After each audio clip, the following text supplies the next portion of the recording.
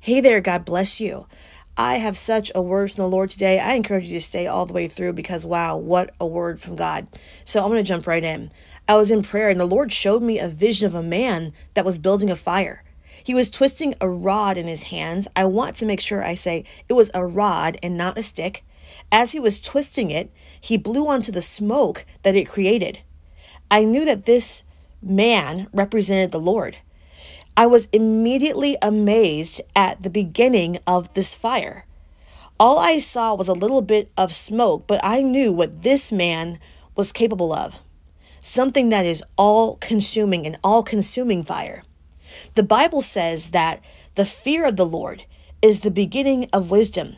I didn't expect this, but the smoke, the beginnings of that fire represented the beginning of wisdom, the fear of the Lord.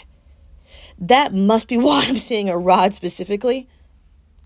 And the Lord is speaking to me now.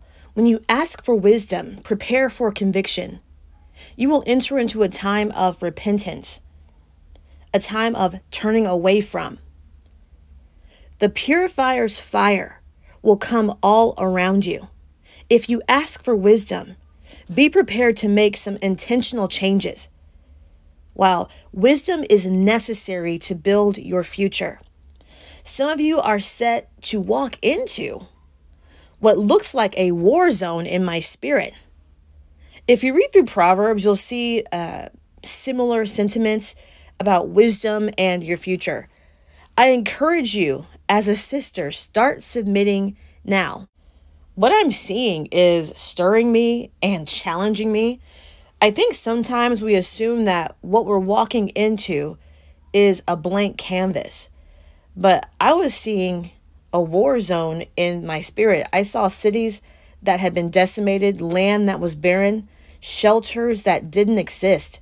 The fear of the Lord is the beginning of wisdom. Okay, I just mentioned there being shelters that didn't exist. Proverbs 24 tells us a house is built by wisdom. It is established by understanding.